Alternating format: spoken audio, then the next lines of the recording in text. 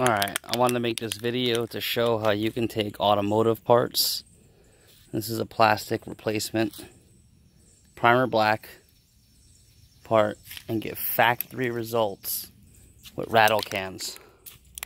The first step you want to do is get a good primer. I got universal bonding primer. Any primer will work, but get one that is by a trusted company. So you're first going to put a couple light coats of primer on there and get it primed up, let it dry, and then we'll come back and take a look at it. You should do several light passes.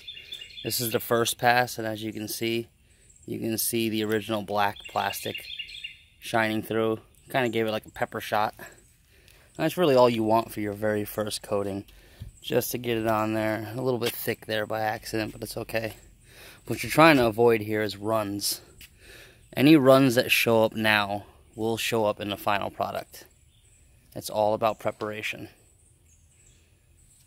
So let's get a few more coats of primer on here and go from there.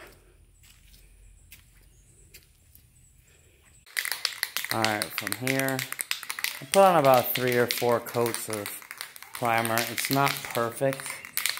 I'm going to see if I can get away with some of the blemishes in the finish. I was outside and I think some pollen got in it, so we'll see what happens. We'll give it a couple sprays so you got some grittiness in there. We'll see what happens. Again, I did it with rattle can. As you can see, it's light coats, just little light coats, and we'll keep going. And then we'll put a clear coat from rattle can, and we'll see how it goes.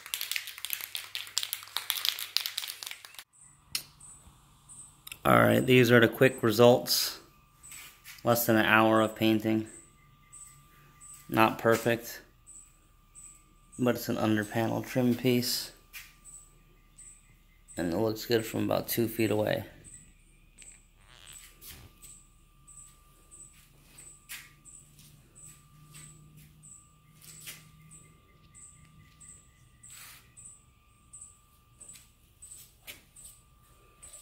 Done with a rattle can. Yeah, over here in the corner's messed up a little bit.